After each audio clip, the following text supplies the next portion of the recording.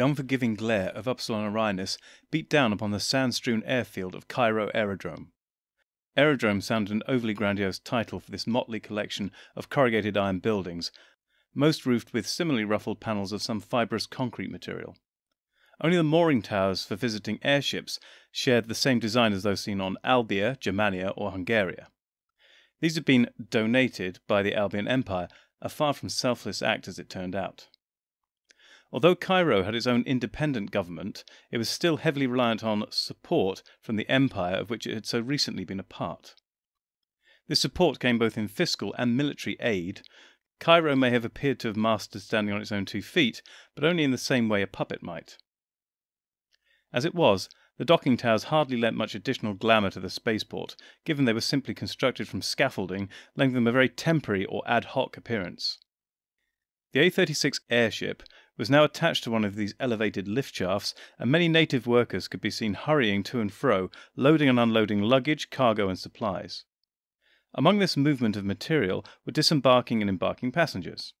In spite of the fact that there were no easily discernible physical differences between the native Cairoans and the predominantly Albion passengers and aircrew, it was clear that the former were treated with some disdain by the latter, at least by a significant proportion of the Albions present.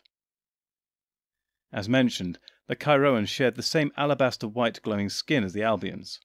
They had the same full-lipped mouths, tiny noses, and ridiculously full eyes as their imperial kin. The only way an outsider, the Doctor and Romana included, could tell them apart was through their dress and their speech. The everyday clothes of the average Cairoan were eminently practical given the sweltering daytime conditions over much of their planet. They wore long flowing robes of lightweight cloth, predominantly dyed beige, tan, brown, black, or occasionally bleached white. Their loose fit, including voluminous sleeves, allowed plenty of airflow around their bodies, aiding cooling while simultaneously blocking much of their star's radiation from striking their skin directly. While some on Albia, Hungaria, and the rest of the outer planets wore hats of varying designs, either due to their occupations, their traditions, or simply as fashion statements, on Cairo things were of a different order. Every Cairoan wore carefully wrapped turbans or headscarves which completely covered and protected their leaf-like fronds which sprouted from central ridges on their heads. This headgear was only removed once indoors, and their fronds were never altered to appear more hair-like, as was the prevailing fashion on the outer planets. The second notable difference in Cairoan culture from that of Albia and other planets so far visited by the Time Lords was their language, though perhaps it might be fairer to say languages. Obviously, as the planet of the discovery of the Encyclopaedia Britannica over 3,000 years ago, the entire planet spoke English. However, there was an obvious local accent which derived in part from their familiarity with their other language, that being modern Cairoan. Modern Cairoan was of equal import and significance to anyone born of that world, and had itself evolved from ancient Cairoan, the language of the earliest settlers of the entire Upsilon Orionis system. Cairo was an ancient and knowledgeable culture, worthy of the respect of all, even if some forgot this. The party from the Albion Imperial Museum stood on the dusty landing strip, watching the native workers with expressions ranging from fascination through disinterest to barely concealed disdain, as the workers busied themselves with delivering the last of the luggage. The Doctor and Romana, much to the surprise of their Albion companions, had not adjusted their outfits in the slightest to match their sun-scorched new locale. Even Lou Halberd, usually never without her leather layers in public, had actually taken off her long polished coat and had it draped over one arm. Similarly, Nathan Ivon, P.I., had removed his trench coat and held it in a similar fashion. Neither the Professor nor the detective had removed their headgear, doubtless because Nathan's fedora and even Lou's flying helmet offered some shade from the relentless rays of Upsilon Orionis. Indeed, their final companion, Timmy Cowley, while less encumbered than the other two, being already only in a loose white button-up shirt and linen slacks, had forgotten to wear a hat. From the way he flapped at himself with a folded handkerchief, it looked as though he was suffering for his oversight.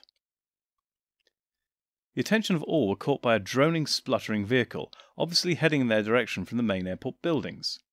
It was a truck, and a far from new one at that. It appeared to be at least 10 years old, and more than likely it had seen service in the last Great War.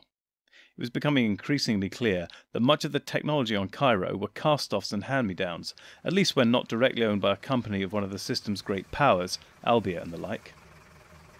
The truck rumbled to a stop in front of them, the driver switching off the engine, which idled on for a few more uneven revolutions before finally becoming silent. The driver appeared to be the only occupant. He opened the door, clambered out of the cab, and stood before the party, waving awkwardly. He was dressed in a loose cream shirt, not dissimilar to those of most of the Albion Imperial Museum party. The rest of his outfit did depart a little from that pattern. His slacks billowed outwards from the waist to become skin-tight just above the knee. From here they disappeared into black leather riding boots just below the knees. His outfit was capped off with a beige pith helmet, giving him the impression of being some gangly exotic mushroom. He was the perfect fusion of Albion imperialism run riot combined with office-bound nerd. "Hello, Professor Halbert, and party. Glad you got here safely," came his somewhat halting nasal greeting. Lou stepped forward and shook his hand. "Percival Lambton. Good to see a familiar face. I hope acting as in-house liaison for us at the Abydos Museum of Antiquities isn't too dull for you. As for our safe arrival, unfortunately we lost one, but the rest of us are more or less whole." Percival looked thrown and even more socially awkward, having been subjected to Lou's unvarnished assessment of their party's condition. The doctor took this pause as an opportunity to step in. "Good day to you, Professor Lambton?" he said questioningly. "Just doctor," Percival responded with a brief shy smile. "I haven't reached those lofty heights yet, not like my good colleague Lou." The doctor gave his best impression of a warm smile. "There's absolutely nothing wrong with Doctor. As I'm sure you've already been made aware, that is my own title and name, if you like." "Oh, you're the doctor?" Percival asked, eyes wide and curious. The doctor nodded.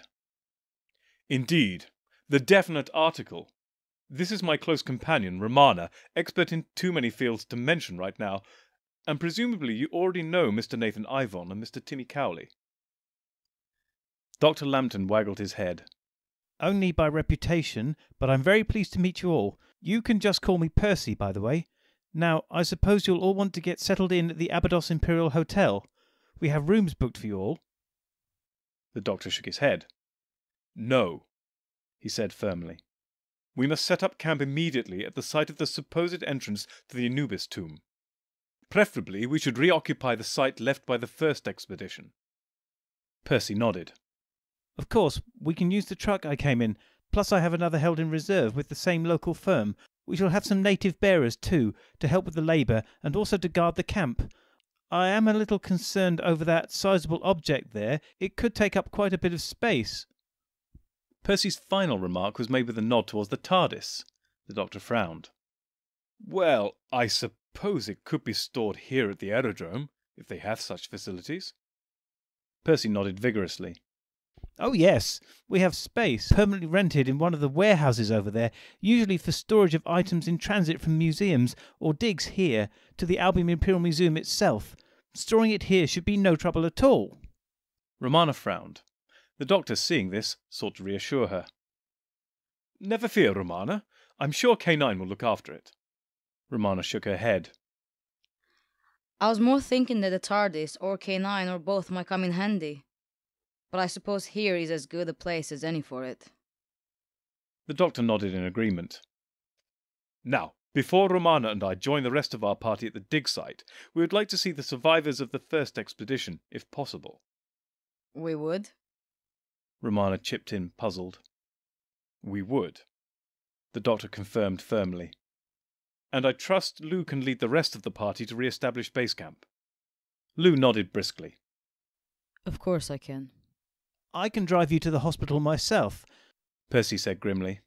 "We'll hand this truck over to one of the native chappies, and I'll take my car. But I doubt you'll like what you find." The doctor nodded slowly. "Like it or not, we need to know what happened. Oh, and Lou, until we've caught up with you, don't re-enter the tents left by the old museum expedition," was his final warning. Percival Lambton pulled his small and dust-covered car to a halt in front of the Abydos Asylum for the Insane. The The Doctor and Romana squashed together on his less than spacious rear seats. They had passed through a fair chunk of the Chiroan capital to get there, an odd assortment of traditional Chiroan architecture, much of it unchanged in construction for thousands of years, and more modern grandiose buildings built in the last century or so, mostly in the Albion colonial style. The Empire may have officially departed, but its presence could still be felt throughout the city and indeed the planet. The asylum itself was, surprisingly, of a more traditional Chiroan design, a low single-storey building built in the traditional Nile mud brick, covered in plaster daub and finished with a coat of whitewash paint. The windows it had were high up in the walls and barred, whilst its entrance door was of thick black-painted wood, reinforced with iron straps and covered in pointed metal studs. The entire building looked more like a prison than a hospital. As Percy, the Doctor and Romana left the vehicle, the museum employee saw the two Time Lords exchanging dubious glances. Yes, I know. Chiroan medicine and resources are a little basic. I'm going to see if I can speed up Raymond's transfer back to a faculty on Albia, he explained with some embarrassment. The Doctor frowned. Just Raymond's transfer? Raymond White, logistics officer, I assume. But I understood there were several survivors of the original party. Percy shook his head sadly. Now there's only one survivor, if you can call him that. As of last night, at least, I'm afraid the other, Professor Cole, primary investigator, took his own life. Raymond attempted to as well, which is why he will be secured in the way he is when you see him. The other two expedition members who survived had seizures the first night after the incident and never recovered. We lost them then and there. Percival negotiated their entrance to the facility. They made their way down a dark and gloomy corridor, led by Percy and an orderly, a well-meaning Chiroan named Khamun, who seemed even more embarrassed by the condition of the hospital than the Albion. As well as being poorly lit, the corridor had a slightly grimy look to it. Although they could see even now another Chiroan staff member hard at work trying to clean the floors and surfaces, the unglazed tiles and bare porous brickwork was far from easy to maintain. Cries could be heard from all over the building, as those tortured by their own minds screamed for a release it seemed unlikely they would ever find, or argued ceaselessly with unseen tormentors whose half of the conversation could only be guessed at. The patients' rooms themselves were secured with heavy doors with tiny barred observation windows, adding still further to the prison-like nature of this hellish place. At last they reached a door with the name Raymond White crudely scratched on it in chalk. Although they could see the man within was seated, it was hard to get a good view through the tiny grated window. "May we go in to see him?" the Doctor asked somberly. Khamun nodded and unlocked the door. Upon entering the cell, it could be seen why there had been no qualms about opening the entrance. Raymond White was sitting in a sturdy wooden chair in the centre of that small room. There was a rough wooden bed with a bedpan partially protruding from beneath, but Raymond had no means to reach either now. He was firmly strapped into a straitjacket, which was in turn strapped to the chair. The unfortunate Albion had a weird rictus grin upon his face, and an utterly vacant look to his bulging, staring eyes. Beneath his matted and tousled hair, a significant wound could be seen in the middle of his forehead. There was much bruising and an abundance of broken skin which had barely begun to heal. Percy nodded towards this damage. He tried to smash his own head in against the wall. That was before we realised the danger and secured him as you see him now. If the orderlies hadn't found him and restrained him, I've no doubt he would have succeeded in killing himself. Professor Cole did, after all.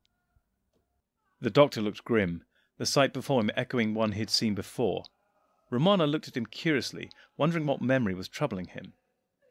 "Mr. White," the Doctor called softly. "Can you hear me?" The bound man showed no extra signs of life in his eyes, his attitude unchanged from before.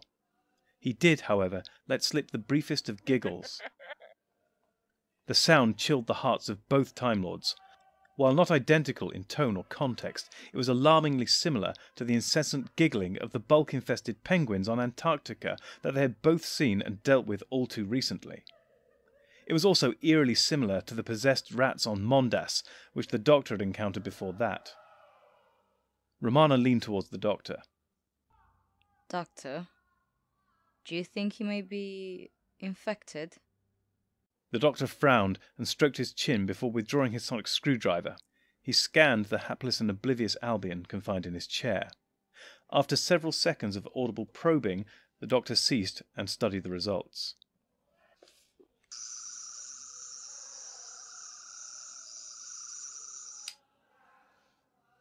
He began thoughtfully. The unfortunate logistics officer does at least seem free of active contamination by bulk creatures. However, there are signs he has been exposed to the bulk itself in the recent past. I have little doubt this is how he lost his mind. The giggling is probably just a memory of things he encountered there. Romana shook her head sadly. How horrible. Where do you think he was exposed to the bulk? I'm not sure. It is worrying, though. The only direct contact we've seen so far with that 11-dimensional realm has been in space, via the rifts, those clams of death. If he has been exposed on the surface of Cairo, things may be far worse than we imagined. Seeing there was no more which could be done here, the two Time Lords and Percival Lambton left the cell with the orderly, who locked it behind them. The Doctor and Romana waited in the entrance hall of the Abydos Asylum for the Insane, a room no less grubby or gloomy than the rest of the Institute. Percy had entered the office of the hospital administrator to finalise, he hoped, arrangements to move Raymond White to more modern care and accommodation on Albia. Something had clearly been troubling Romana. Now they were alone, she felt free to voice her concerns. Doctor, I know there are bigger fish to fry, but shouldn't we be doing more to fix things here? The doctor frowned and looked a little puzzled. By bigger fish, I assume you mean preventing the complete collapse and destruction of this star system, or possibly the entire universe, if some higher-order bulk entity is invited into it. But what more would you like? Romana shook her head a little impatiently. Yes, that was the fish I was referring to. What I meant was the inequities in this system's wider society. One planet preying upon another, the empire building, the worst, the subjugation, no matter how subtly effective, of whole planets such as Cairo here. Shouldn't we do something about that? The doctor gave a smile born of a million memories and countless secrets. The universe has mysterious ways its wonders to perform, he began. It seems to me that is not the way we are expected to behave. Even in traditional Time Lord society, effecting great changes in the course of history was somewhat taboo. And even in my own personal history, it would appear the universe has peculiar plans for my talents. Romana frowned. You're talking almost as if the universe is sentient. You're not descending into theism now, are you? The doctor chuckled, spreading his hands wide. Oh, no. Perish the thought. But you cannot deny that you and I, and all sentient beings in the universe, are thinking and communicating. Almost as if we are the brain cells of the universe. Perhaps there is a measure of sentience in the interconnectedness of all things. Who can say? Romana thought about this, mulling over the ideas and their implications. The doctor used this pause to continue. As I said, the universe seems to place me, or indeed us, in situations of extremes of scale. Yes, we have saved the entire universe on more than one occasion. At other times we may simply be rescuing little Jimmy who's fallen down a well. But rarely, if ever, do we effect large-scale re-engineering of societies, at least not obviously. Do you know, I once met the Emperor Nero. Famously mad, burnt Rome to the ground and caused the deaths of hundreds, if not thousands. Presided over one of the cruelest and most unequal empires in history, bread and circuses and all that. Do you know what I did? Romana shook her head. I did not. What did you do? The doctor gave a wry smile. I pretended to play the lyre for him. Romana looked aghast. And what exactly did that achieve? The doctor shrugged. Well, it put him off killing me and my companions for a while, I expect. But in itself, maybe nothing at all. But it's possible, through the kindness shown to others while there, they may have changed their minds as to how their society should run, or strengthened their pre-existing convictions in that regard. Never be cruel, never be cowardly. Laugh hard, run fast, be kind. Romana smiled indulgently at the doctor. Wise words indeed. But do you see anyone we have met on Albia or elsewhere in the system showing much promise? The doctor waggled his head noncommittally. Well, Lou Halbert may have her rough edges. Plenty of rough edges. But she has shown some awareness of the state of things, and I doubt she is alone. And Nathan Ivon. He's shown a surprising openness to the wider context of things, this system's place in the cosmos and beyond.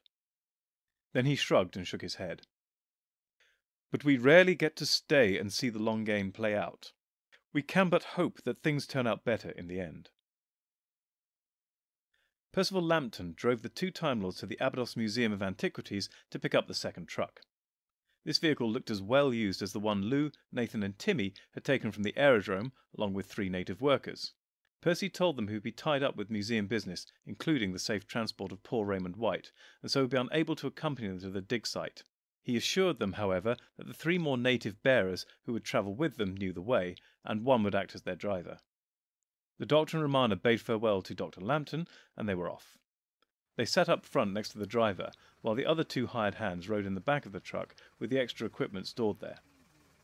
Their journey took them through central Abydos until they reached the river Nile. There the truck joined a road which ran along its eastern bank. In spite of the difference in spelling, it was clear the river's name had arisen due to its similarity with its earthly namesake, or vice versa, or both had been named through bulk influences which could only be guessed at. Soon the buildings thinned, and the road became little more than a track through the sand, still following the course of the majestic river. They could see the odd boat moving up or downstream, plying their trades, either goods, passengers or fishing. While some were motorized, most were shallow draft sailing vessels with triangular sails. In the late afternoon sun it all looked quite idyllic. They did not have to pass far from the edge of the city before their quarry came into view.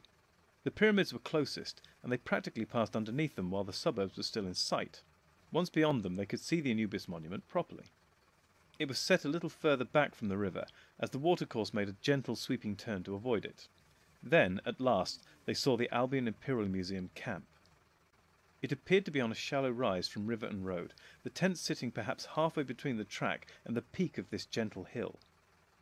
On that peak there were signs of ancient ruined masonry, along with a few spotlights and other equipment which must have been set up there far more recently. The Anubis monument itself was at least twice the distance from the Nile to the hilltop beyond that same peak. Their truck turned off the road and headed up the hill straight for the expedition camp, struggling through the shifting sand. The Time Lords could see the other truck at the nearest end of the campsite, Lou, Nathan and Timmy on or around it, as well as the 3 Chiroans assigned to them.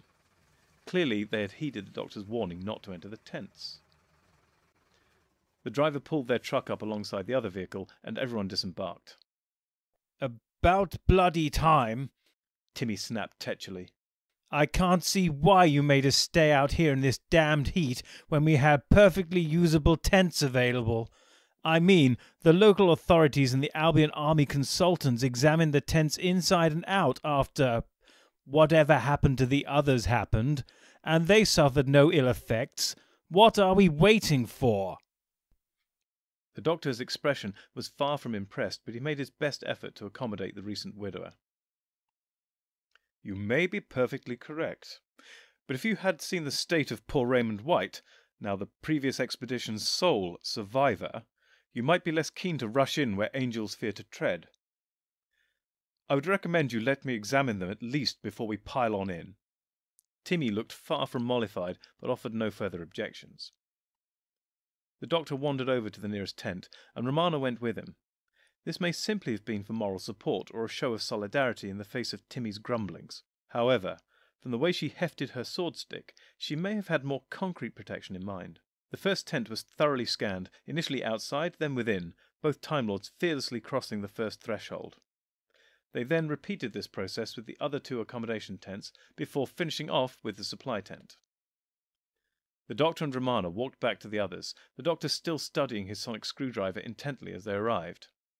Well, Timmy said impatiently. Is it safe? The Doctor frowned.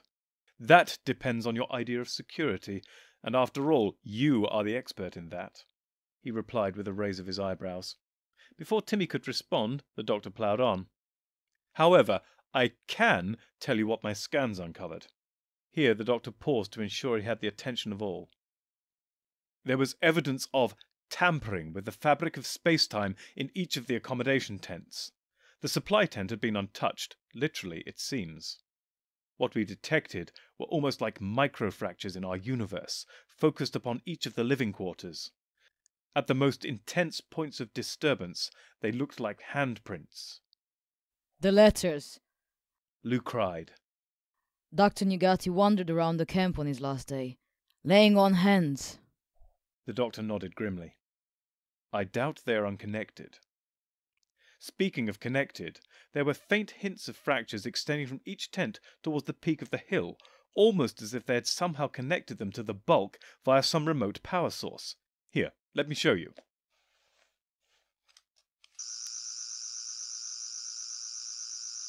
With that, the doctor made an adjustment to his sonic screwdriver, then held it aloft. He then issued a continuous signal from it. Instantly, faint glowing green traces could be seen, in spite of the late afternoon sunlight. On the tents themselves they looked almost like fractures of damaged car windscreens. Only at the centre of each radiating spray of cracks was the ominous green silhouette of a hand. From these handprints arced strange fragmentary trails, looking almost like thin lightning bolts captured by some fast exposure photography. These lines were now incomplete, as time must have begun to erase them. Nevertheless, it was clear all the partial trails led from the tents to join at the jumbled masonry on the peak of the hill. Tell me, the doctor continued, is the suspected Anubis tomb entrance up there by any chance? As the doctor said this, he lowered his hand and switched off the screwdriver, while nodding towards the ancient remains and floodlights overlooking the camp. Lou nodded her confirmation. The doctor's head dipped knowingly. Then it is as I suspected. Somehow he is already drawing upon a connection to the bulk in the Anubis tomb, even if he has not yet physically gained access to that place. We must move quickly to stop him before he does. In spite of the gravity of the doctor's words, Timmy was not ready to release all command to this bizarre alien. First, we need to unload the trucks. He demanded imperiously. And we need to store anything we're not carrying into the tomb in our newly sanctified accommodation, He continued. And finally, we need to decide what we do actually need to take with us. In spite of the doctor's impatience to enter the excavations immediately, he could sense some sympathy in the others towards Timmy's points. Reluctantly, he was forced to concede that the security expert might have some valid views after all. Timmy started ordering the Chiroan helpers around as if born to the task. The doctor and Romana made their way towards an unclaimed tent to wait out the conclusion of this busy work. The last thing they noticed before entering their tent was a large and cumbersome portable telecom unit being manhandled into the supply tent.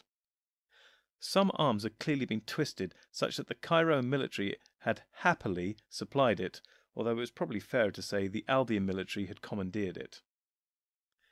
They entered the tent just as the sun touched the horizon. Evening was upon them. The two Time Lords realized they did not really have anything to store, and after switching on a couple of lamps and spending a few seconds deciding whose camp bed was whose, had very little to do. This was probably why the doctor was so easily distracted by a conversation from outside. Timmy was shouting at a couple of the native workers to gather driftwood from down by the river in order to build a fire. The doctor reopened the tent flap and shouted out to him. Why on Cairo do you want a fire? All you've done all day is complain about the heat. Timmy frowned at the doctor in annoyance. Because the temperature drops like a stone on Cairo once the sun is down. It's a desert thing. Looking at how you two are dressed, I can see the heat doesn't bother you, and perhaps the cold doesn't either. But some of us prefer not to freeze overnight. The doctor inclined his head, conceding his point, then retreated into the tent once more. The doctor and Romana had been sitting on one of the beds studying some of the photographs and documents Sir Arthur Buchan, curator in charge of expeditions at the Albion Imperial Museum, had given them. These were chiefly regarding the Anubis tomb, the sarcophagi they had previously encountered, and numerous other facets of ancient Chiroan civilization. Their largely silent contemplation and reflection was disrupted by a blood-curdling scream. This was immediately followed by confused shouting and terrified yells. The Doctor and Romana hared out of the tent, only to skid to a halt in front of it, paralysed for a moment by the horror before them. About 8 yards in front of their tent, indeed roughly at the centre of all the canvas shelters, was a roaring fire of quite lengthy driftwood logs piled very carefully in a conical arrangement. Timmy stood about 5 yards from the blaze, whose construction was clearly of his exacting design. Yet he was not admiring his handiwork. Nor were Lou or Nathan, who stood with him. All were staring down the slope towards the river Nile. Between the nearest bank and the parked trucks was a scene of such confusion and impossibility that it boggled the minds of all who saw it. Marching up the hill from the water's edge were 3 huge creatures of terrifying aspect. Each must have been 12 feet long from the tips of their outstretched claws to their stubby fan-like tails. They were raised 5 feet off the ground by 8 jointed legs, thinner matches to the more muscular arms they held before them or aloft. Their entire bodies, appendages included, were covered in thick armour. The head creature held one of the native bearers in one claw, gripping him across his abdomen, the other hired help fleeing before it up the hill. The unfortunate captured Chiroan screamed once more before dropping to the floor. He had been severed in 2 by the beast's pincer. Lobsters!